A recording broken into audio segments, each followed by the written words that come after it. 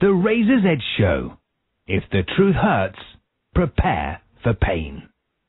You're listening to Critical Mass Radio. Now it's our turn. Blimey. Hey, been away for God knows how long. I finally get back, to do the Razor's Edge Show, which, is now once in a blue moon, and things just go tits up. I don't know. But the Gremlins, seem to have settled down, calmed down a bit. Probably lost a bit of the audience that George had. Fantastic show. I could have listened to that. Never mind me, my load of nonsense. I could have sat listening to that all night. Fantastic. Tell you what with them Scousers, just when you think you've got the measure, and they come back and bite you on the arse, don't they? No prep whatsoever comes up with a show like that, which will go down in the annals of history of Critical Mass Radio as probably one of the best. Still, here I am, back. Loads has happened, hasn't it, since you last heard me swearing and carrying on. Sad news. We lost one of our rank and file, Paul Higson, a friend of mine, known him a couple of years. That's the thing with the truth movement, though, isn't it? We've all not known each other that long, because we've all come to this from different areas, haven't we? Different walks of life, and we've found new friends, haven't we? In the last sort of 18 months, 2 years. I'd known Paul about 18 months, 2 years, and over the last year, got to know him really well. Became a good friend, and he took his own life a couple of weeks ago, and we were all shocked because, to be frank, we didn't see it coming. I didn't see it coming. He used to suffer from a bit of depression and migraines. He used to have really bad migraines. But proper cheeky chap, really intelligent, fiercely intelligent, one of the most intelligent people I've ever known. And that may well have been his downfall, to be honest, because he studied, he deconstructed this whole matrix system. He knew the ins and outs of a cat's ass when it came to false flag terror. He could tell you dates, times, names, places, straight off the top of his head, straight off the cuff. And a really sad loss, because I've never known a fellow with as much potential that wasn't realised. And I'm not just on about in the truth movement, just in general life. He's the sort of chap, if he didn't have his problems, he could have reached the top of whatever sort of profession he'd have gone into. When you meet people like that and you think they're wasted, they could have been so much more, and it could have been a real asset to us if he didn't carry that little bit of baggage he had. So it was really, really sad to lose that fella. And it is sad, but I think death is a release from this. So in a way, I was glad for him, because he'll be in a better place. Because to me, this is hell. This isn't how we're supposed to be living. Not by a long chalk. And Paul knew that, and I think that's what got to him in the end. He just had enough. He'd had enough. He hated people. He hated the general public. When we were chatting and everything, he just had nothing but contempt for them. We sort of put up with them, don't we? Some of us are like, I don't bother anymore, to be honest. I don't try converting people. I don't, I put the information out there. I do my bit, But people, in an age of information, ignorance is a career choice for me. The information's out there. If you've not got that wit and intelligence and anything about you to take up that cudgel when it's there, then to me, I'm not wasting my breath on you. I'm not wasting my time and energy. I think that's what got to Paul in the end. He just sort of had enough, and he couldn't see the point, to be frank. And I can sympathise with those, views, but I still think there's light at the end of the tunnel. I wouldn't do this if I didn't think the end result would be, eventual success for us, the people, against this power elite that have controlled us for millennia, and in sense of colours, and reduce our number to a manageable level that can service them and their immortality, because that's what their end game is, isn't it? Yeah, very sad, but we won't brood on that. Perhaps I've got something for Paul later on in the show. Yeah, but absolutely loads has been happening. Loads is coming up. We've got the conference, haven't we? A week Saturday. The first Critical Mass Radio conference, which is looking brilliant. You know, the work that's going into it, you know, by people like Paul and Lisa especially. She's been doing some great stuff. She wants a good pat on the back. Dark horse, that one, you know. Hidden talents. Great at desktop publishing, proofreading, all that sort of thing. Fantastic. Hides a light under a bushel for me. Yeah, we've got some good people coming together. Really have. And, you know, this is going to be our first conference, isn't it, where the truth movement rears its ugly head in the Manchester area. And we're going to try and get as many people there as possible. But don't be too disappointed, you know, if we don't get a massive turnout, because we're dealing with sheeple, aren't we? But we'll do our best, and that's all we can do. And our conscience is salved then, isn't it, when you do your best. That's all you can do. And if people don't, you know, latch onto the message we're trying to give them, that's hardly our fault, is it? It's their fault. And they'll deserve everything that's coming to them, won't they, when the Illuminati comes to bite them on the arse, which it will do eventually. Right, yeah, loads is happening. I'm getting on my tits since we last spoke. As you well know, things get on my tits. And, you know, this is cathartic, isn't it? Because it gives me a chance to spout my bile and get it off my chest. Things that have been really annoying me. Remembrance Day, I've not had any emails since, you know, the last shows. But when you become erratic, like the Razor's Edge show has become, I suppose that'll happen, won't it? Which, you know, I'm going to try and address that. I'm going to try and get on a bit more. Lost it last week because of no broadband. And it turns out our cat, because I've got my modem, BT Infinity modem, on top of this shelf in my computer room. I could call it my computer room, little box room. The bunker, you know, where we formulate our plans. Yeah, and I've got it on a shelf, and our cat, Chocolate, decided that, you know, he wants to sleep on this shelf, so he knocked the modem off. And that was, because it worked after that for a bit, but apparently when the engineer had a look at it, he's boring the arse off you, innit? But when the engineer had a look at it, he said, yeah, it was cat-related. So I gave him a clip round the ear and said, don't do that again. And it's a cat-free zone now, for the time being. Where are we here? That's bollocks, innit? Remembrance Day, yeah. There was a time, you know, when I'd been to the odd Remembrance Day ceremony, you know, when I wasn't awakened, when I'd stand in front of a cenotaph or an obelisk, you know, the Illuminati rubbing it in our faces. You know, we create these wars, we cull you, we give you these endless brothers wars, murdering each other for our profit, for population control, you know, for the arms industry, for our imperialism, to rape other nations' resources, slaughter and rape their women and children. And I'd stand in front of a cenotaph or an obelisk like a dick, remembering, you know, people that had given their lives for this nonsense. Woke up since, won't do it now.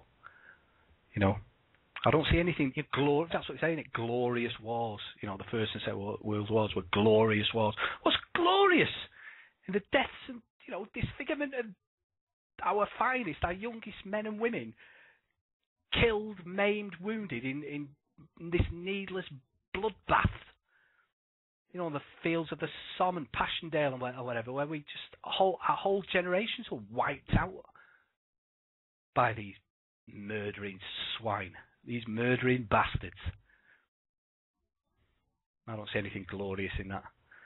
You know, the only time we could ever be asked as people of a nation to fight is when your nation's being under attack. And it is under attack. All nations are under attack. All peoples are under attack. All cultures are under attack by these bastards. And that's who we should be taking up arms against and fighting. I don't mean that in a literal sense. I don't mean, you know, finding weaponry and submachine guns and hiding them in bin bags and burying them in the park till the time arrives. I'm not on about that. I'm on about formulating their end. That's fighting them, you know. Working to bring them down, working to get the information, working to wake up our brothers and sisters before the next Third World War comes, for the next mass culling. You know, but we've got to face facts, haven't we? Hey, you know, British youth, young soldiers dying today, Afghanistan, you know, Iraq, Syria and Iran next, in these illegal wars. But yeah, I do feel sorry for them. I do feel sorry for the families, but they are no better than mercenaries. I've said this before, but that's what they are. They're mercenaries. And they've got to be prepared to pay the ultimate price for the wages they get, for the 250 quid they get a week, 300 quid a week.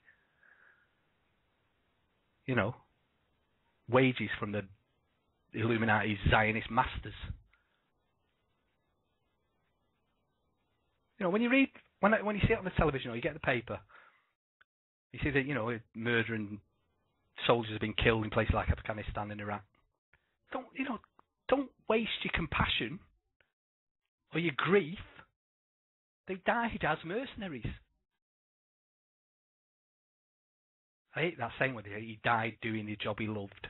Why would you love doing that job? I've done it myself 8 years. It was a different kettle of fish, obviously, then. But why would you love doing that?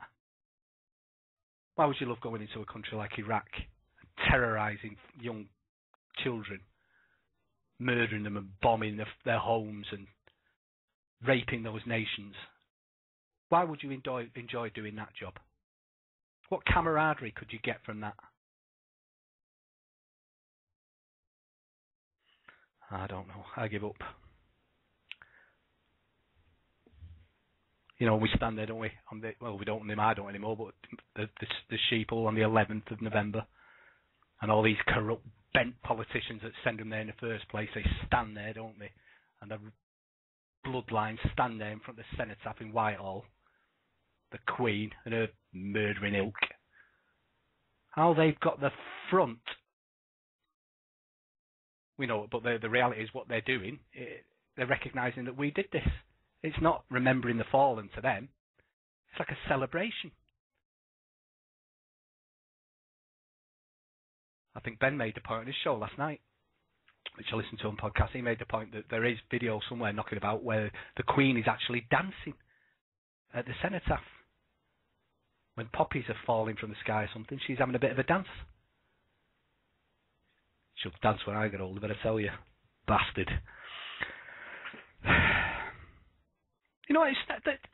But the thing is, I'm proud that I do the job I love.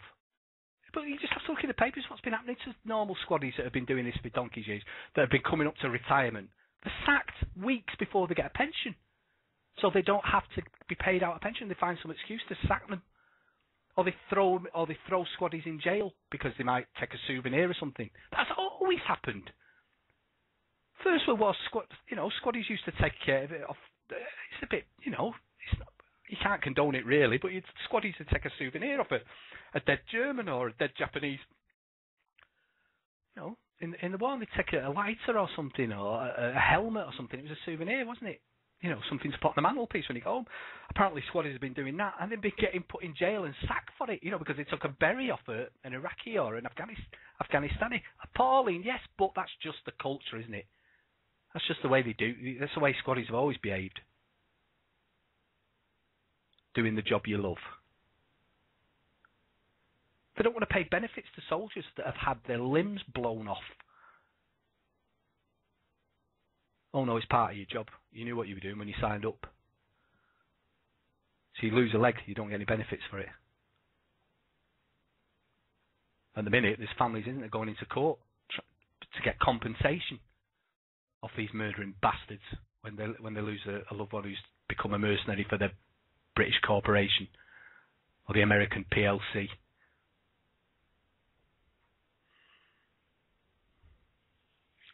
Unbelievable.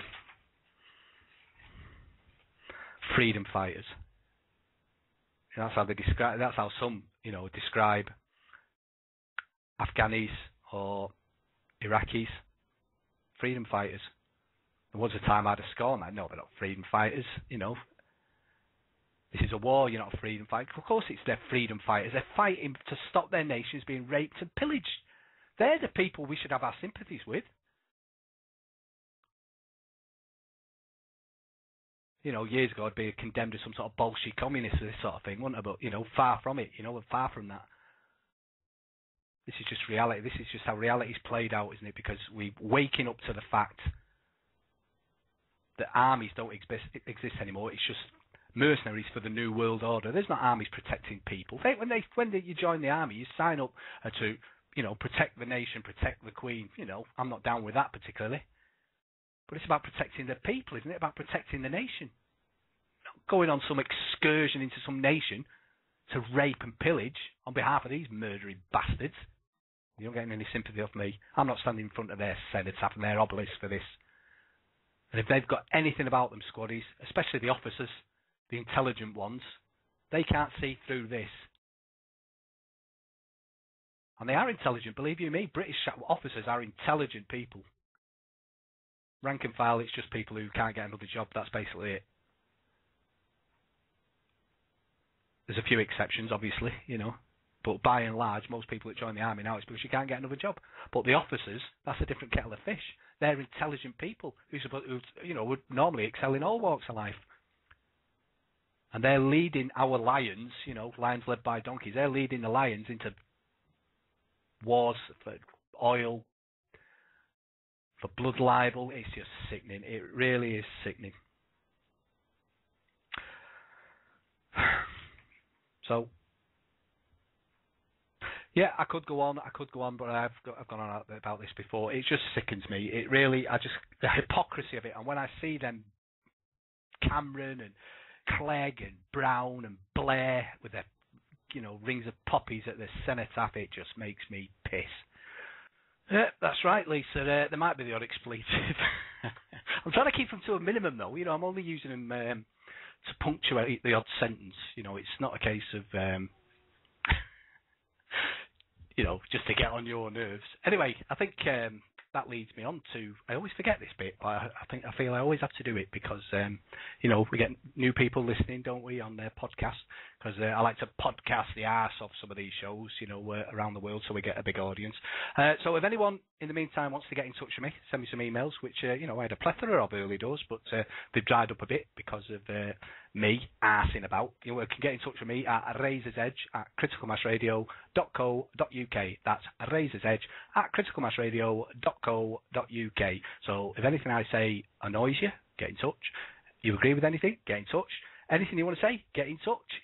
Any old bollocks, talk about, me and my cat, my missus, how I ever go at her and all that. It's funny that with my missus, I saw her the other day wearing one of those skirts, where you can just see the edge of her arse poking out. I'd probably find it quite sexy if the skirt wasn't knee length, But, I tell you what, please be aware that the views and opinions expressed on this show should not be taken as a representative of Critical Mass Radio or the other hosts who broadcast upon it. I believe that free speech is a fundamental freedom and not a privilege given to us from on high. I intend to express that freedom to its maximum. If you don't believe in free speech and expression, then switch off. If you believe that there should be parameters on freedom of speech, then switch off. But if you believe that free speech shouldn't be for everyone, off you fuck. But if, like me, you believe that everyone should have their say, no matter how distasteful, we find those views and opinions, and you've come to the right place. The Razor's Edge Show. Where we tell it like it is, don't we? Right, just to a quick point on, obviously, I wasn't keen on Remembrance Day and the whole caboodle surrounding it, but things struck me, where the latest demonisation is of Assad, isn't it, in Syria. He's the new one, isn't he, turning off incubators, bayoneting babies, all the rest of that lies and manipulation, these fake spring uprisings of, made up of foreign mercenaries trying to overtake that nation. 33,000 people killed in 19 months due to these bastards, and that's even before official wars declared. 33,000 people. But Old Assad there issued a law on GM food the other week, as he put it, to preserve human life. His forces locked in bloody confrontation with armed rebels, according to the control media. He's approved a law on the health and security of genetically modified organisms to regulate their use and production. He says, Assad said, the law is meant to preserve the health of human beings, animals, vegetables, and the environment. So this is Assad, this evil Hitlerite-like dictator. I don't see our government's doing that, do you? They're getting us GMO'd right down our necks and, telling us it's a good thing, pissing down our backs, telling us it's raining, And this is an evil dictator doing this. You can see through the lies and the hype, can't we, people? But can the sheep? That's the thing. Right. Things are getting hard, aren't they, financially? We're all feeling it. You know, I've got a pot to piss in. Never seem to have enough money to pay the bills or whatever. Just got now, have we? We're all in the same boat. You know, but there's a thing launched at the TUC conference the other week. Families now having to borrow just to live more than £325 a month just to make ends meet. Combination of soaring living costs, pay freezes, just everything, isn't it? Petrol going up, diesel going up, food prices going up, everything. Having to borrow £325 a month. Where they're borrowing it from, you know, because all the main facilities are being closed, aren't they, from the banksters? You know, overdrafts, all this, it's all going now. Easy credit, all gone out the window now. Low cost, you know, loans, all gone out the window. You know, so if you're borrowing now, you just know you're not going to be able to pay it off. So even though you've got your monthly salary, your weekly wage or whatever, and that's just not paying for, you know, to live, you've got to borrow. You know, 22,000 people were surveyed, and the results showed that the average amount borrowed each month had risen over a 6-month period from £127.88 to £327.88. A special concern is the finding that more than 4 million people regularly had to use payday lenders. See a thing on that Wonga.com. Absolute loan sharks, you know, absolute disgusting. You know, you borrow 300 quid, you end up owing about 40 grand within a month. Unbelievable. And they've got adverts on the telly there with little puppets, haven't they, you know. Oh, borrow a bit of money, you'll be alright, just see you over.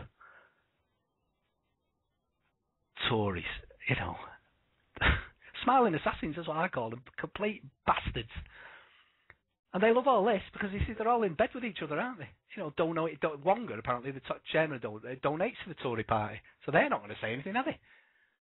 Labour, they're all in the pockets anyway, so they won't be saying anything about all this. It's growth industry for them. If you've got people working for Wonga in the call centres or whatever, they'll see that as a good thing, won't they? It's getting people off the unemployment figures. Working for loan sharks. Unbelievable. Cameron. Oh, I've got some stuff on him later on. But you see, I don't want to go on about him too early because I've got some stuff on him. But you saw the stuff with Philip Schofield, didn't you? Hey, he's one of them, isn't he? Hey, think about this new Communications Act and laws are going through, aren't they? Everything we say on the internet now, everything we type, everything, you know, any form of Twitter, Facebook, anything, it's all going to be logged and all going to be kept and it's all going to be sifted through and used against us in the future. Do it! You listened to me last show, didn't you? Come on, you're a shower of paedophile bastards. And I've got more on you tonight. Go for it. Love it. I'd love to see the likes of Cliff Richard and the hairy cornflake and the rest of Harriet Harman and the rest of these paedophile bastards. Come on down. We'd love it. We'd love our day in court with you. David Icke's been naming these for donkey's years. He'd never had the front to do anything about it. McAlpine and his ilk. David Icke named McAlpine, was it 1998, The Biggest Secret? Named him as a paedophile. This fella comes out now, yeah, he was, he was abusing me. Suddenly, I've got the wrong fella. I'd say, yeah, I'd be well bought off. Hey, you give it a couple of weeks, you'll see him driving round in his new Range Rover. Unbelievable.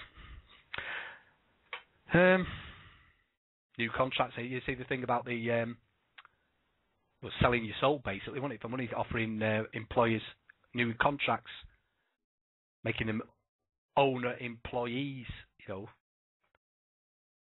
of small business. It's designed to appeal to small businesses. What in effect it means is you give up all your rights, you know, all your working rights that people have died for donkey's years. You give them all up so that you give them shares in the company you're in. You know, when has that ever worked? Hey, it's what we're creating cooperatives. I don't think so. It's just another scam, isn't it? Remember the old when they sold off all our utilities in this country? Sold off the gas, they sold off the electric. Oh, we're putting it in the hands of the people. You know, we're taking it out of the national good, of the family silver, all the utilities, and we're, you know, people can buy shares in it, but you become big. How many people have still got them shares? How many people have still got shares in British Telecom and gas and the electric and the water? How many ordinary people have still got them shares that they didn't sell off years ago when they were skint? And now it's just the foreign corporations that own them, milking us dry. So now they're asking workers to give up all their rights, sick benefits, maternity pay. Give it all up, and you can have a couple of shares in the company. You watch. As soon as they do all that, give them 6 months, they'll all be sacked. Because you've given up your rights. Your Burks. And people will take it up, won't they? Oh, I wouldn't mind being, you know, a co-owner of my company. The boss might stop slapping me on the head then, slapping around the back of the head. You know, unfair dismissal, out the window. Won't be able to claim for it once you give up this right. This is the Tories again, isn't it? You know, people have got short memories, people, about this country especially. Short memories. How we've been treated in the past. Working people. In mines, in pits, in the mills. Hey, how we were treated. It always pisses me off. It always pisses me off when, you know, you get apologies for things like mass immigration or whatever, and they'll say, yeah, but we exploited other nations, didn't we? So if things have, you know, people come in and, you know, take advantage of the nation now, you know, we can't blame them. We were to blame for No, we fucking weren't to blame. Ordinary working people weren't to blame for what the bloodlines did, or what the imperialists did, what the empire builders did. We were exploited just as much in the past. You know, when Britain had the empire, sun that never set, kids still in mills, in mines, you know, working in mines 16 hours a day in the pitch black with a donkey and a fucking candle or a canary in a cage. People get all this for fuck all. I mentioned it in the past, and I keep having to reiterate things, but it's true, you know, like in the First World War when they didn't have to bring in conscription because men wanted to go and fight to get so they could have 3 square meals a day, but most of them were turned away because they were full of malnutrition, they had rickets. That's how the working class were. That's what they want to return us back to before the mass cull begins. No rights, none of their privileges that they throw, none of the crumbs from the table. We just become serfs again. Wake up, you shower of bastards. No wonder Paul got sick here, I tell you. Any idiot that goes along with this, you deserve everything you get. Absolutely everything you get. God, they piss me off. Right, I've got to lighten this up a bit. I can't have this all night, can we? Hey, this is for Philip's gone. Philip, who's runs the Critical Mass Radio YouTube channel and puts the videos up, etc. He likes all that country folk singing and stuff like that. This is a weird song, this, because it's unique, because there's not many songs, is there, that you can think I've got in the British top 10 that were a cappello, and, in fact, this is the only one, a cappello and sung in Latin. Here we go. Yep. Well, it is the place to be, isn't it? And it's getting better, I think. I think the new look on the criticalmassradio.co.uk website is, it's coming together, isn't it? You know, there'll be a bit of teething problems early doors. When it all comes together, should be good. If you're listening via Blog Talk or via podcast in the future, I suggest you check out criticalmassradio.co.uk, where you can listen to shows live as opposed to retrospectively. Listen to Swearing live. Listen to George, the Scousers tomorrow. Listen to them live. Open goal there, but I won't take it. But yeah, you can come and listen, can't you? And have a bit of fun. And there's a chat facility there, which I've not mentioned, have I? Yeah, if you come to criticalmassradio.co.uk, there's a chat room there, and have a bit of fun, have a chat, comment on what the hosts are saying and the guests are saying. I don't have guests on mine particularly. Couldn't fit them in amongst all this crap. But it's a good place to be. So we're building a community, we're building a family of like-minded people. We're going to support each other. We're going to network. We're going to build the front against these bastards. Which in the past there has been people that have been fighting against this system, but they've been stuck in their paradigms and their left-right bollocks, and it's not worked, has it? And they've laughed at us and they pulled the strings, And, we are the final vanguard, aren't we, of people that have rejected all that nonsense. So you can come to Critical Mass Radio and say what you bloody well like, as long as you believe it. And you can defend what you're saying. Nobody has to agree on everything. No, people listening to this show certainly won't agree with everything they hear. But, it's my freedom to say it, and every host on this station has that freedom to say what they want, without censorship and without the powers that be sticking their oar in. Well, for now, anyway. Another thing that I've been following since we last spoke was the way this system manipulates things that on the face of it seem, quite reasonable. Nobody likes racism, do they? Or hatred, or, discrimination against people purely because they're a different race or religion or nationality. It's negative and it's wrong, isn't it? We all have got a deep-seated feeling, that we believe in fair play, don't we? That's all we believe in, fair play. Everyone gets a fair crack of the whip, level playing field, and we're all happy, aren't we? All got a few quid in our pocket. We're happy. We can feed our families, keep a roof over our heads. We're happy, basically, aren't we? We're simple animals, We don't all aspire to be these bloodlusting control freaks. We just want to get on with each other, and basically, left to our own devices, we do. There's obviously exceptions, but you'll get that in anything, won't you? But I just see the way these manipulators are working. That one struck me a few weeks back was a fella called Michael Coleman, BNP member from Stoke, that sort of neck of the woods, I believe. Did a blog. He's got a blog, and apparently on his blog he's been saying things, that normal, in inverted commas, civilised people find distasteful. Apparently he's been calling immigrants darkies and such, and they shouldn't be here, and all the stuff they come out with. But anyway, he's a blog, and if you want to read what this Michael Coleman's got to say, obviously you've got to go to his blog and read what he's got to say. If you don't want to hear what someone from the BNP is saying or their ilk, then frankly you don't go, do you? If you're not a truther, if you're not part of the truth movement, or you don't believe in false flag terror like We Are Change, or you don't believe in the sovereign movement like Freedom Northwest and the way we're fighting back, if you don't believe in it, you don't come to Critical Mass Radio, do you, and listen to what we've got to say. Or you might just pop along to listen to what we've got to say and to say it's a load of bollocks, but leave it at that. But this fella, Michael Coleman, a dick, but he's had things to say, and the powers that be have come on top, and he got an 8-month suspended sentence for stuff he'd written on his blog, and ordered to do 240 hours of community service.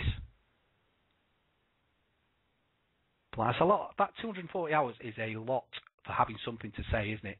Doesn't matter if you agree with what he's got to say or not. That's not right. Blimey, you can mug an old granny in the street, nick a purse, you'd get 100 hours or something. This fella's just had something to say on a blog. But the thing is, this is how they work, isn't it? Because most decent people would think, you can't go around saying stuff like that. So you've got to be censored for it. But it's part of the manipulation, isn't it? That you see that this whole thing now, the thing with John Terry there, the footballer, Chelsea in England. He's given up playing for England now, hasn't he? But he got found not guilty by a court of law, by a jury of, his peers. Found him not guilty for apparently using a racial slur against Ferdinand. And yet the FA decided, no, they might have found you innocent, but we've decided you're guilty. And he was banned, fined a lot of money, nothing to him, probably half a week's wages. But still a fat wad of cash, and banned by the Football Association. Since when did they become judge and jury? Since when did these overlords at the Football Association, which is bread and circus anyway, remember people, what football is nowadays, Premiership football, bread and circus, but the people are watching it, aren't they? Everything that's on that back page or the front pages, they're taking in. And the underlying message is, you cannot say anything that the zeitgeist or the zeitgeist of the times, spirit of the times says, no, you can't say that sort of thing. You can't say. But we've got to see the bigger picture here. Now, but by me talking about this doesn't mean I'm saying that all racist or racial opinions or anything like that, you should be able to go around the street calling people names or whatever. That's not what I'm saying. The point is the powers that be are using this. They're laying the foundations, and I've seen it in the past. I know what their MO is. I remember it in the early 80s or late 70s, same sort of MO again, and they used the far right again. They, at the time, I don't know, a lot of you people were listening, but at the time, late 70s, early 80s, the National Front and other groups like the British Movement, etc., used to hold marches up and down the country.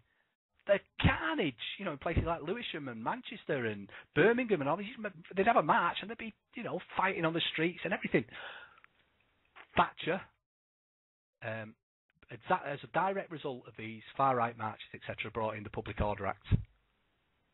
And the rest of the political establishment all applauded it. The people, the civilized people, all applauded it because, we're putting a stop to, these nasty Nazis.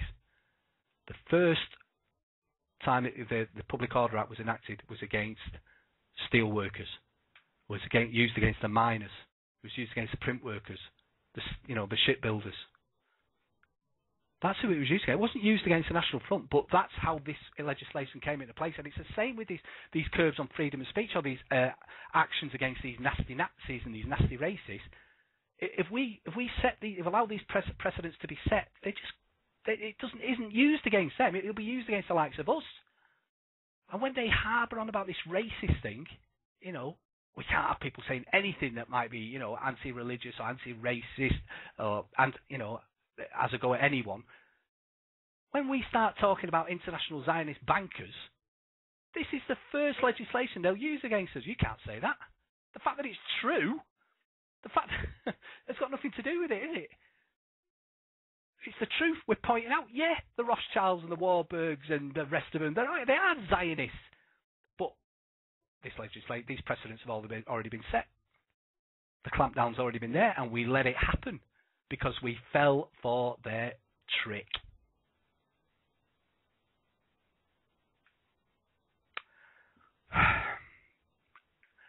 See, we've got to rise above it, people. We've got to rise above all this, PC crap. We all know what common decency is. We all know when someone's crossed the line. It's there for everyone. And I just believe in a fair level playing field for everyone. And I hate these manipulators.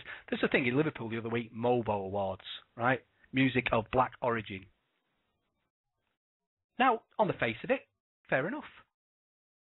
Music that has come from a black origin. But what if, some racists set up or people decided we'll have a music of white origin? What would happen then? I wouldn't have thought without the manipulation of things, people wouldn't give a toss. Because they just see a level playing field. Well, black people have decided they want awards for people who've created music who are from that genetic background, Double standards, but those double standards are put there deliberately to create the division, to have a go. People might not say it openly, but if you're down with the working class or are working class like me, and you listen to what people are saying in pubs, etc., this is exactly the sort of statements they make. Music of black origin, white music of white origin, and there's no real argument against it, is it? Because if the Japanese added we want music of Japanese origin, would that be racist? I don't think it would be. People of Arab descent do it. We're having music of Arab origin. Would that be racist? According to the zeitgeist, no, it wouldn't be. Double standards, and all it does is create friction and division, and gets us split up, doesn't it? And that's exactly what they want: divide and conquer.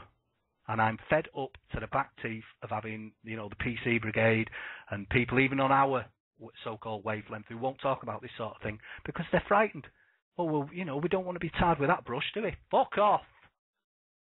Tar me with any brush you bleeding like. Couldn't care less. Right.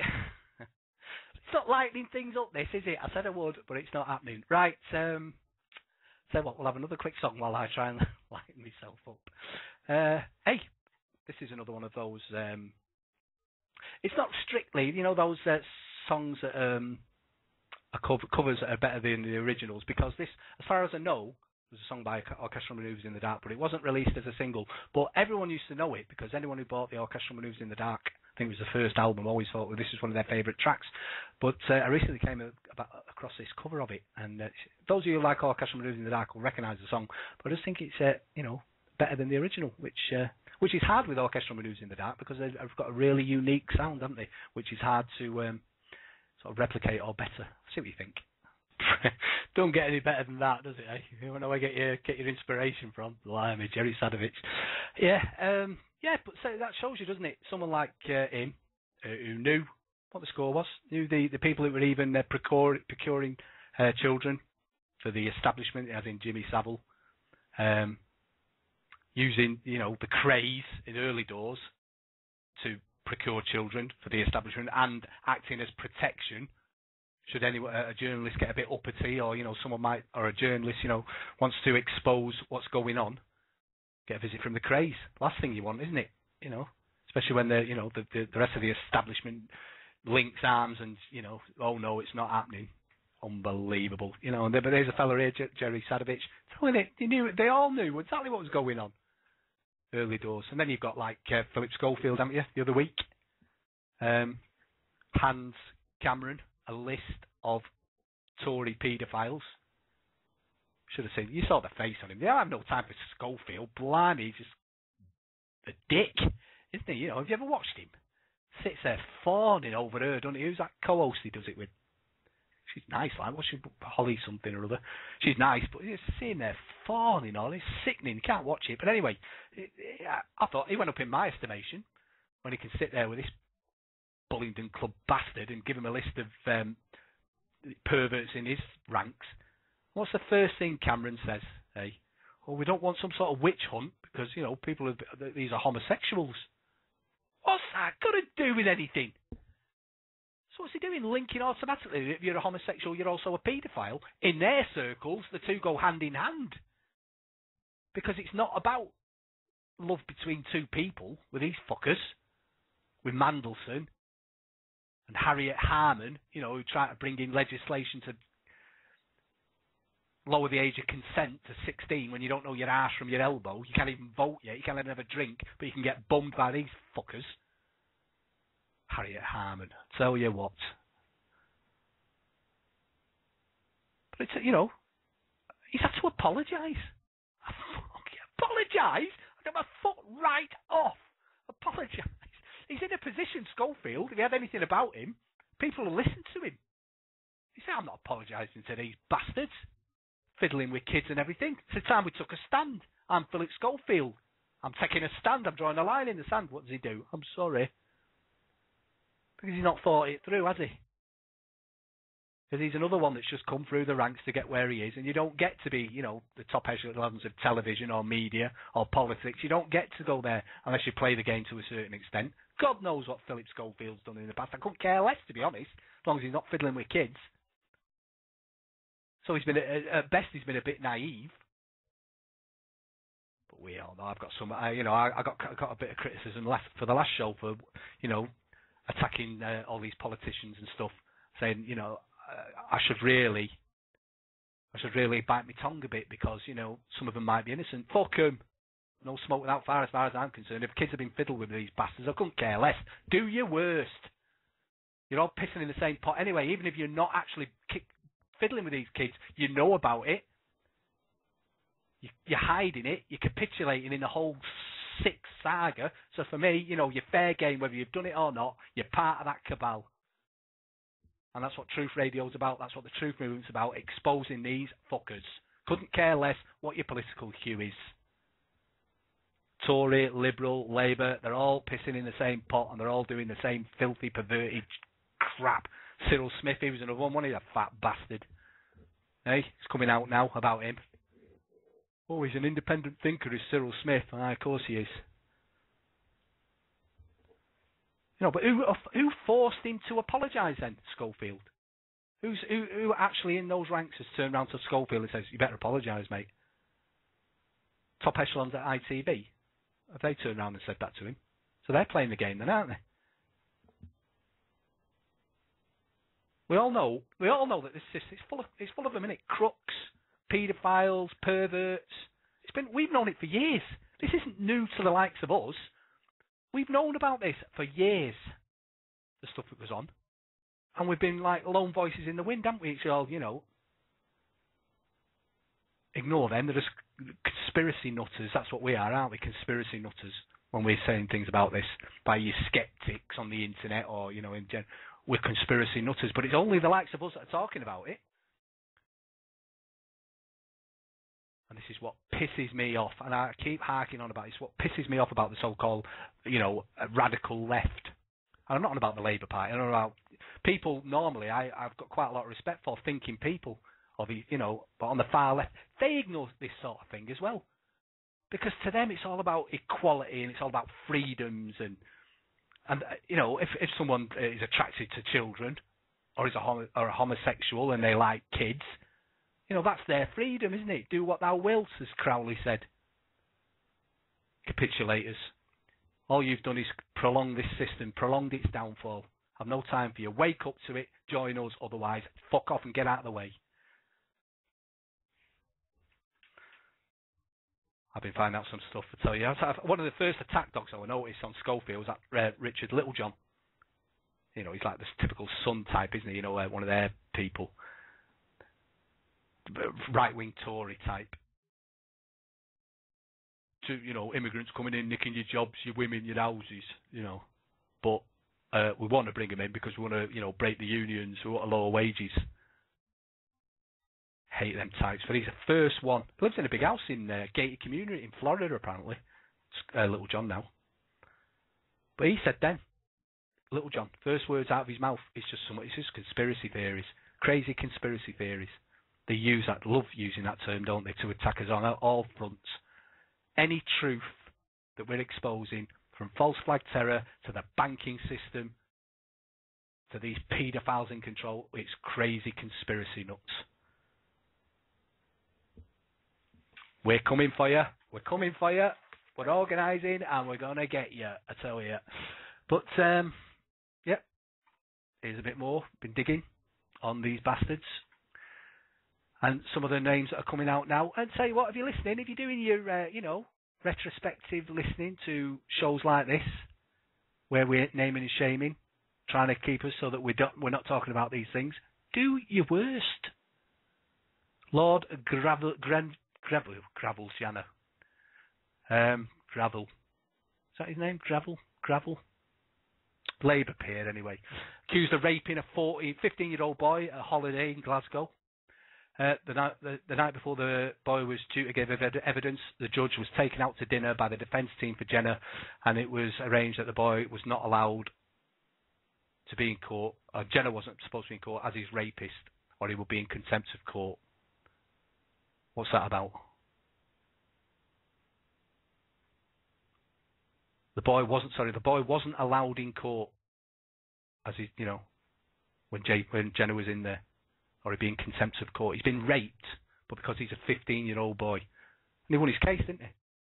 And afterwards, he walks into the House of Commons after being accused of raping a 15-year-old boy, and he got a standing ovation. At best, these people would keep, sit down and say nothing, hang their heads in shame that they've got to sit next to this pervert. Oh, he gets a round of applause. Kaufman. Lord Kaufman, Labour peer. Again, well known to police in this area. Apparently he's RMP for Gorton in Manchester. He's known to police in London for sexually abusing young boys. Likes them under 12 when he can get them. Kaufman. Then you've got Leon Britton. Remember him? Tory, under Thatcher. Well known for raping young boys. Police raided his house when a young boy staggered into the street half naked. And when police asked him what happened, he told them that Britton and his friends had took him to a house. And when the police called in to report what happened, they were ordered to take everyone in. And when they got there, 2 security officers were waiting. The boys were paid off, and a short time later, Leon Britton was summoned to a meeting of his fellow MP, William Hague. Nothing else heard. Later on, he's made a commissioner for the UK. Pat on the back. Hey? Raping young lads, covered up, and then given a promotion. Unbelievable. Lord, that Leon Britton. Remember him from years ago. What a slimy, horrible bastard he was. Spitting Image used to do a belted take on him. Horrible. Said they told you about this fellow last time, Blair, didn't we? His background. Already mentioned what he got up to, him petooning in public toilets in the early 80s. Hey? Try to get sexual favours from another bloke in a bog. Turned out to be police, didn't it? Fined 500 quid. Walked away with nobody knowing. Apparently he used his middle names to cover who he really was. Charles Linton he used. Unbelievable. Got off with a fine. Nothing. When's that ever been mentioned? When have you ever seen that in the press? This murdering bastard Blair. The blood he's got on his hands, that fella. Murdering pervert bastard. Him and his horrible missus. Edward Heath. Dead now. Dirty bastard, another one. Well known apparently in circles for the abuse of young boys. Jimmy Savile used to get the kids for him apparently.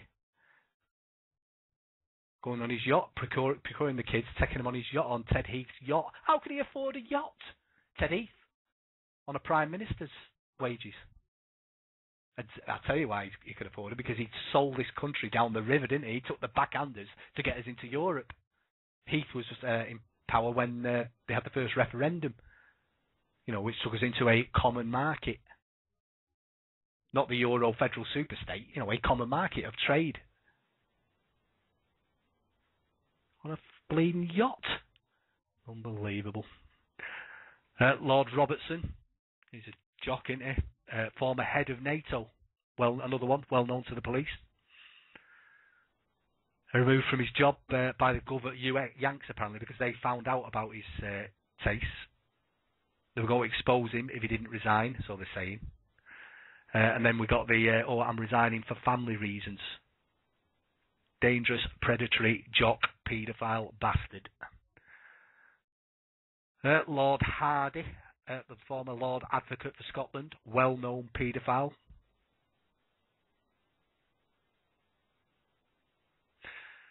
Apparently, he had two victims, well-known paedophile. He had two victims. They stole his car after he'd done whatever to him. When they were caught, apparently Lord Hardy told the police to let him go. He didn't want charges brought against him. Tell you why, because he'd been buggering them before.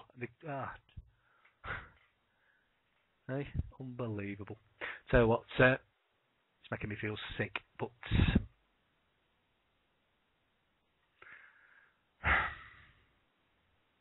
I could go on, but so what? We'll have another song, and we'll see if I can stomach any more of this, because honestly, it's genuinely making me sick. Let's have a look.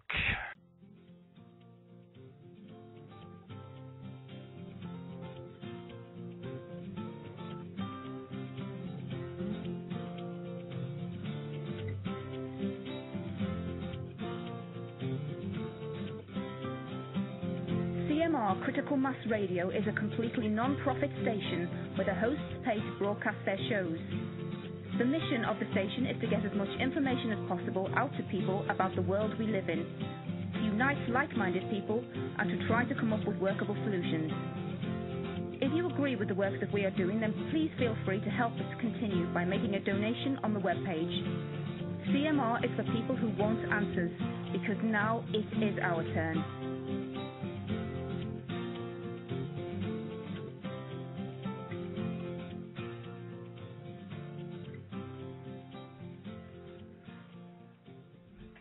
Yeah, it is sickening, but we've got to expose him, haven't we? And, we've got to tell the truth. Another one there, McAlpine, he's the latest one, isn't he?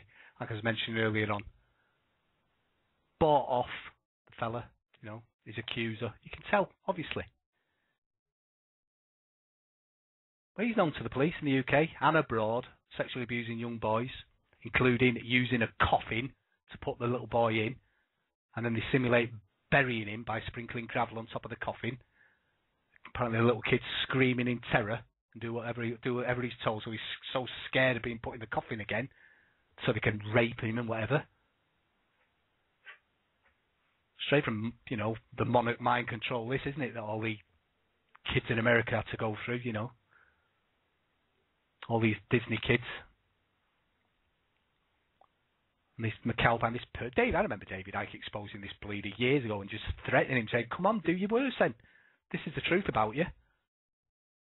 He's never done it, has he? But it's all coming out now with his sick, alleged to have murdered at least 2 boys and buried their bodies on his estate.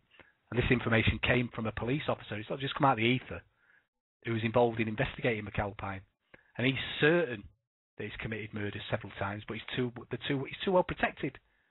He's been named time and time again in all these child abuse inquiries. But he's just got away, hasn't he? Just wants away because he wants a cash, and he's been free to abuse. And this is just the stuff that we're getting, about putting a little lad out in a coffin. Imagine the terror you'd feel if you were 5 or 6-year-old being put in a coffin and putting the lid down and pretending to bury him alive. 5 and 6-year-old. Apparently, just beggars believe it. I mean, there's a video apparently hidden at the moment, but guaranteed it'll come out. Guaranteed it'll come out, which shows McAlpine and apparently 2 other high-profile sexual abusers torturing and raping young boys, made in Wales apparently. It's well known to an investigative programme. They had a copy. They were loaned a copy so that the story, could be revealed. The kids could get some justice. But they never went with it. Powers again at the top. No, you're not doing that. It's not in the public interest. It's not in their bleeding interest. Apparently when women watched, one of the women on the production company watched it and admitted she had to leave the room to be sick after a couple of minutes. There's loads known about this fella that's going to come out. There's some of it on the internet. I'll leave it to you if you want to go and have a look. But it's all there. Another one, another top high-profile Tory. I always knew he was bent off. Well, he was homosexual anyway. Michael Patillo. Another darling of the media. Always on the politics programme. Wasn't he in that one with Andrew Neil? He used to get late at night. The voice of reason in the Conservative Party. Well known within the Conservative Party as an abuser of children. Apparently likes adults now and again because he's homosexual. Apparently bedfellow of Peter Lilly. Another one. Likes to go on holiday to Morocco, where he delights in having young boys for sexual abuse. He likes to go to the same hotel on every visit. Apparently left some top secret documents behind in the UK in relation to the UK's defence systems. I mean, was that an accident? Was he being blackmailed? Who knows? Apparently he goes onto the Isle of Wight regularly with Lily and other friends where they have access to children. David Icke will know all about that. Another one that was supposed to pat on the back and wave into the sunset. Oh, we forgive you. Like, fuck. Hey? Every little 5 and 6-year-old little boy and girl that these bleeders have had their way with. You think you're walking away? No chance.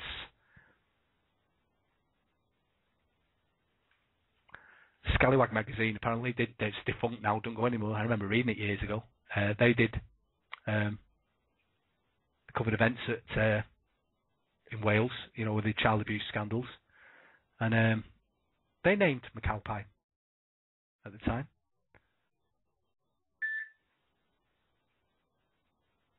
Derek Lord, another one, and another high-rolling Tory, all named years ago by an independent magazine. Like I say, closed now. Mainstream media never took it up.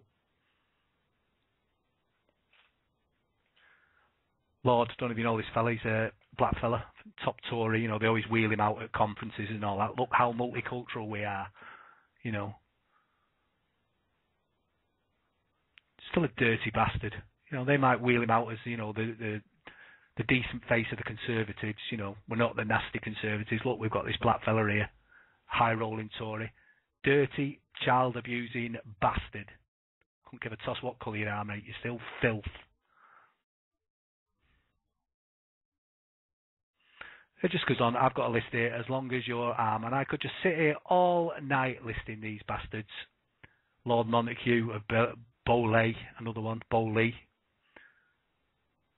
Another dirty bastard. Gordon Brown, mentioned him last time. Brown is known for sexually abusing numerous boys as well as little girls. He's known for a particularly vile rape in Aberdeen in the 70s when he and two others paid a prostitute for access to her 9-year-old daughter. They all raped her several times. You know, apparently a few years later, that little girl that they'd raped went to court to get custody of her little brother because she was so frightened of what her mother, who was like a drug user, probably, you know, like I say, a prostitute, who she'd farm him out to. But the thing is, she won the case. You know, she's had custody of him ever since. Records have disappeared. Imagine that. Having that bastard in his ilk raping a little...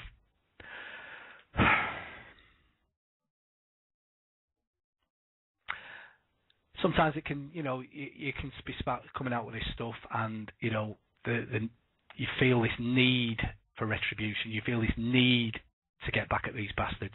And yeah, sometimes it can come across as bloodlust, and sometimes it can come across as, you know, a bit jingoistic, a bit gung-ho. Oh, we should sit back, you know, and meditate on these things, and it'll all come out in the... Fuck off! I'll keep saying it. I don't care how much of this hippie crap you keep coming out with. These bleeders are going to pay. For every little boy and every little girl they've abused and raped, and lives they've ruined and murdered and buried in their grounds, and their blood rituals, and they're going to pay. They're going to pay. Right. I'll tell you what. How much time we got left? I was going to say, don't time fly when you're enjoying yourself, but I haven't particularly enjoyed myself tonight because this is just stuff that's got to get out there, and it's not easy listening, is it? And it's even less easy for the likes of me, who does like a bit of a laugh. You know, it's not always like this. I do like to lighten things up a bit, but it's not easy having to talk about these things, and it does need saying. And I hope, you know, in the not too distant future, people can listen back to this and say, blimey, they were right, the Truth Movement. We didn't listen at the time. You know, seemed too far-fetched. But, you know, I hope it does get back to them. I really do. All these that have been named tonight, I hope it does get back to them. Do your worst. Hey, do your worst. The line's been drawn in the sand. Do your worst. Right, tell you what. What else have I got now? I've got a couple more things that have been getting right on my nerves. Maybe not as much as depressing as that. So, something we can all, you know, mull over, and we're not putting it behind us, are we? Because this is on the forefront of what we're fighting for. This is the reality of what we're fighting. Sometimes we can get lost, can't we, in this sort of mystical New World Order and this mystical Illuminati, and they seem so out of our reach that, you know, we can lose track of what we're actually fighting against. But this is a reality of what we're fighting against. This is in our faces. This is our children. This is our friends, our neighbours, our peoples of the world that are being systematically raped, abused, pillaged, ravaged. And you think we're getting it bad now? What they've got planned for us over the next couple of years, if we get through the next couple of years, is so nightmarish that it doesn't bear thinking about. And if we do not pull our fingers out, and if we do not draw that line in the sand, and if we do not go on the offensive, and we do not start to bring these fuckers down, then we deserve everything we get, and we should hang our heads in shame for these little girls and these little boys. See you after this, chaps. Yeah, that was live. Blimey, she got some lungs on her, hasn't she? Old Ruthie Henstall from singing in Les Miserables, you know, about the French Revolution. But, you know, there's true talent for you, isn't it? somebody who can get on stage and sing like that live and put that sort of emotion into a song, pitch perfect, brilliant. Imagine Lady Gaga or that poor Babylon Madonna doing anything even close to that without the mixing desk behind them and the backmasking and the rest of their shite that they have. That's it's not exactly my type of music, but I can appreciate real talent, and that's what that girl's got. Right, we'll move on. That's a difficult subject I've just got through, but it's not the end of it, not by a long chalk, and there's got to be a lot more coming out, isn't there? They'll start turning on each other as and when, they'll break ranks, and, this house of cards, hopefully, will start to fall, won't it? And it might just be that spark that we need to get the sheeple up and doing stuff. Who knows? Another thing that passed us by, didn't it? The 5th of November. Guy Fawkes night, bonfire night, which to most people don't even know the history of it, do they? Bonfire night, it's just an excuse to let off bangers and frighten the cats and, get a bomby going. No, ask most of them, what's it actually about? Haven't got a clue, We've had it drummed into us when I was at school. Remember the 5th of November, gunpowder, treason and plot. I see no reason why the gunpowder treason should ever be forgot. Treason my arse. He was a hero, Guy Fawkes. The last great Englishman, in my opinion. But, 5th of November, when Guy Fawkes and the co-conspirators, blow up the Houses of Parliament. You all know the story, don't you? Obviously, it's because it's where the film V for Vendetta got its inspiration, didn't it? Which has led on to the mask of Guy Fawkes for Anonymous. There might be a bit of manipulation in the background, but for me, V for Vendetta is probably one of the most revolutionary films ever made, isn't it? That seemed to slip through, under the radar of the powers that be, because it has been inspirational, hasn't it, to a lot of people. Sort of spark them on much like the Matrix film, sort of. Even though that contains so much hidden symbolism that it's frightening. And I'd advise any of you listening who want to look further into the background to the Matrix, do a search on a fella called Freeman in America, and he's done some fantastic stuff on the background to the film The Matrix. Wachowski brothers who did that. Apparently they're the same fellas that did V for Vendetta, so either they're on our side trying to get information out, or they're part of the system, pulling the strings and leading us in a certain way. That's for you to decide and for, to make your own mind up about. But on the face of it, it appears anyway to have got people doing stuff, which, can't be a bad thing, can it? But it's, it annoys me that people then had a passion about them, didn't they? That they were willing to sacrifice their lives for something they believed in. Yeah, it was about religion, wasn't it? They were Catholics and they were trying to stop, Catholic persecution, and fair enough, that's what was going on without any shadow of a doubt, So for these people, and people forget that the conspirators were all sort of landed gentry. They weren't just ordinary people. They had stuff to lose, but their beliefs. That something had to change and they had to take the actions they did and get off their arse and do something. Whether we agree with what they did or the actions they took is by the by. It doesn't really matter, does it? I can still find admiration for people that have got that much spirit and a belief that things are wrong and things have got to change. But for years, there's a lot of thinking at the minute that people have looked into the gunpowder plot. The false flag, one of the first examples of false flag terror, that it was set up, after it was all over and done, when they'd stopped the plot to blow up the Houses of Parliament, within minutes it was all over the pulpits of the church, Protestant church obviously, and the Catholics went through unbelievable persecution after that. And that's, if you're this, at the time, Protestant power elite in this country, and exactly what you want. If you want to round up Catholics, if you want to burn Catholics and people that want to introduce a different religious doctrine into a country like Britain, have that, you know. I mean, we can see above this, obviously, but you've got to look at things at the time. And yeah, of course, it would make sense to create a false flag terror attack that's been stopped by the security services of the time. And then you get exactly what you want, because you get this threat from the Catholics. It's just annulled, isn't it? Because you wake up, you get the sheeple, the Protestant sheeple at the time, turning on your Catholic neighbours. First example of false flag terror, possibly. Who's to know? But that's an aside, something to think about anyway. But yeah, it just gets on my nerves that people they're not even aware of it, and it's a major part of our history, the gunpowder plot. And on the face of it, like I say, I admire. If it wasn't a false flag terror attack, I admire the fact that people were willing to get off their asses against, insurmountable odds and take action, which is, perhaps we're the descendants of those people. Same people who were at Peterloo, same people that, initiated the gunpowder plot. People that got off their asses and did stuff. We're the descendants of those people. I feel their DNA. Another thing, how much time we got? Oh, we've got next to no time left. But just going back to what's happening with the European superstate.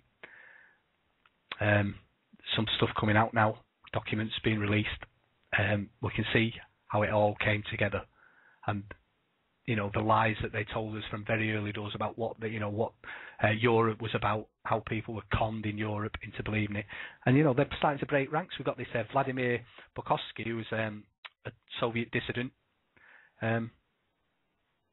He was allowed to study secret Soviet documents in 1992 by Boris Yeltsin, who needed his support at the time. And Bukovsky's just told the Brussels Journal about a plan to make the EU like the Soviet Union. And this was in documents in 1992. It says from these documents, in January of 1989, a delegation of the Trilateral Commission came to see Gorbachev.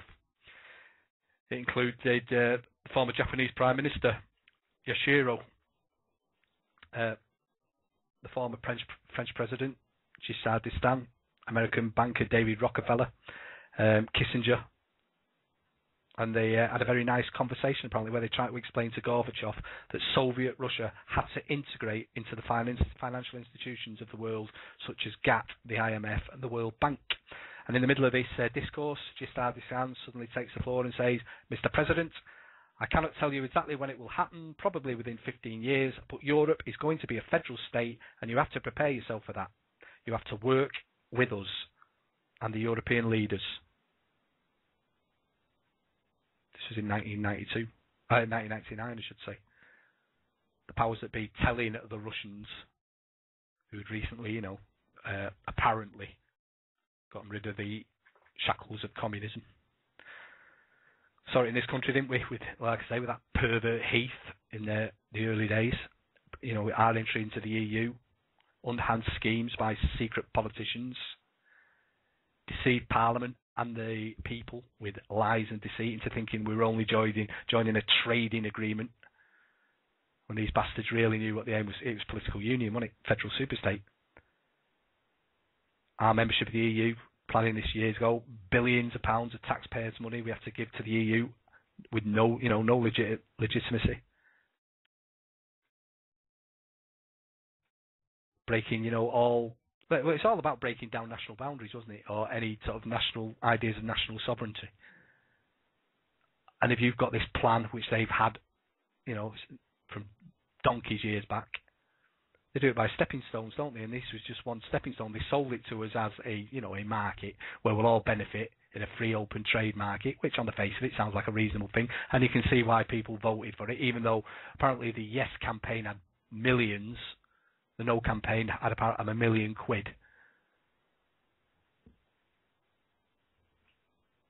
But on the face of it, it does seem reasonable, doesn't it? And and if you're not particularly enlightened along these financial lines, that we should be able to trade without restriction.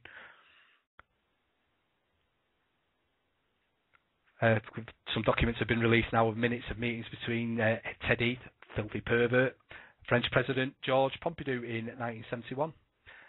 The meetings were held in secret and minutes were classified until Thatcher was able to release them under the Freedom of Information Act in 2008-2009. Funny thing with Thatcher, isn't it?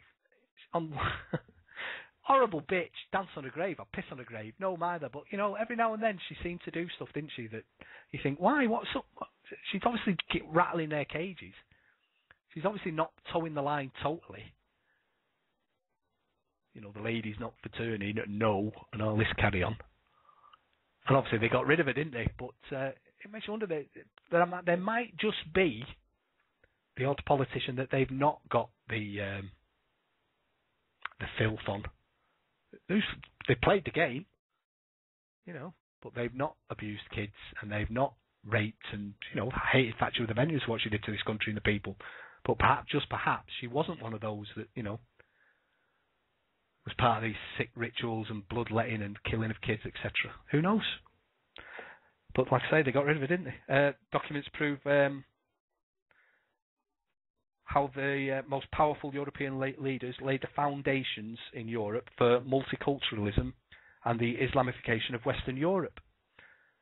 And they did everything they could to prevent the peoples of Europe and Britain from learning the truth about this conspiracy for 40 years. Now, it is difficult. I'm the first to admit it's difficult to talk about these subjects because you'll automatically get this knee-jerk reaction when you talk about multiculturalism, when you talk about racism, when you talk about different ethnic groups or whatever. You'll get this knee-jerk reaction. You shouldn't talk about that because it's racist. But if you put the powers that be are pulling the strings and creating societies, like multicultural societies in Europe, in Britain, and telling us that these things have just happened, you know, by chance, or economics has dictated that they've happened, or it's helping countries of the third world by taking their brightest and best and bringing them in to our nations and selling it as a good thing, without actually having a mandate to do it. And then documentation is released which shows it was something they pre-planned. Bleeding right we can talk about it. Bleeding right we can expose them for doing it. That doesn't mean we hate anybody by talking about it. That doesn't mean that I'm saying, right, all back on the boat, chaps. These bleeders brought you in, you're going home. Far from it. I'm not saying anything like that. I'm saying, come on, people, wake up. Everyone of different religions, hues, colours, whatever. We're being manipulated by these bastards, and here's the proof of it. So all you trendy lefties and all you conservative right types who've got this, you know, who are listening in, if you do listen in the future or whatever, wake the fuck up. Campaigning against racism, imperialism, fair enough, but point the finger at the right people. Right, yeah. What Islamification of Europe? What's that about? Now, it works on so many levels. I mean, there's a divide and conquer thing straight off, isn't there? If you want to get rid of the religions of Europe to bring in a global religion, first of all, you've got to destroy the religion first, haven't you? So, of course, you want to bring in this Muslim faith, which is no friend of liberalism, is it, or the liberal West? No matter how they might, Sharia law, the reality of it, it's no good to homosexuals, is it? Because you're not if you've ever got Sharia law in Europe or this country, homosexuals would be the first to go. Freedom of speech would be the first to go. Freedom of expression would be the first to go. Same-sex marriages, that'd be right out the window, wouldn't it? So all you so-called radicals, look who are pulling the strings. And we're muzzled, aren't we? We muzzle ourselves when we talk about these sort of things. We police ourselves. Don't say that. You can't say things like that. You'll upset such and such. Fuck off. Past all that.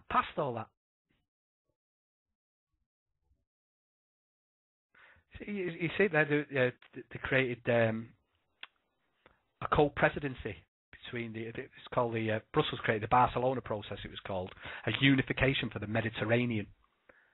What it's meant was a co-presidency between the EU and a Mediterranean Muslim country, chosen with consensus for a 2-year term. And this is going back to 1974. They want to bring Turkey into the EU. Now, Turkey, 70 million Turks have already, in opinion polls in Turkey, they've worked out that 70, on the day that Turkey was allowed to become part of the European Union, 70 million Turks would leave Turkey to come and live in Europe, which they'd be perfectly entitled to do. A lot of them are dead for places like Germany. Germany's got a massive Turkish population, but a hell of a lot would come here, changing the face of European countries with that sort. You cannot have an influx of that many people of that political persuasion and culture without fundamentally destroying the fabric of any nation or culture.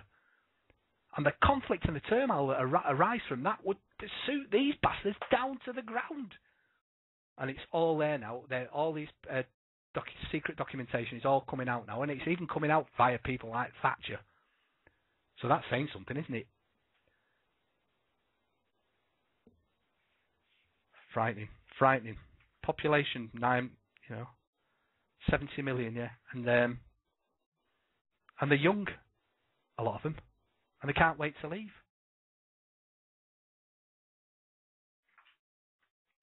And you can that's exactly what they're talking about. Every time I turn on RT or whatever, whenever they're talking about Europe, it always seems to come up. We've got to let it's time Turkey came into the European Union, purely on a militaristic level because of the access to the Middle East via Turkey, with their air bases, etc. For NATO, so it's worth having Turkey in the EU just on that basis. The picture is so much bigger, people. So much bigger. Right, I'm running out of time. A bit late tonight. Yeah, what time? We're nearly on 11:30. Most of you be ready for bed, won't you? Sat there now with your cocoa and your digestive biscuits, waiting for me to sod off. But before I go, like I say, we had the sad thing with our friend Paul, who decided to take his own life. And yeah, it was sad. But brother, hopefully we'll meet again, and we'll carry on the fight in your absence. So don't forget, chaps, if you want to get in touch in the meantime, I'll try and make sure I become a bit more regular on CMR, if only to annoy certain elements, not everyone. But yeah, I look forward to seeing you next week. This is for you, Paul, and I'll see you chaps next week, hopefully. Thanks a lot.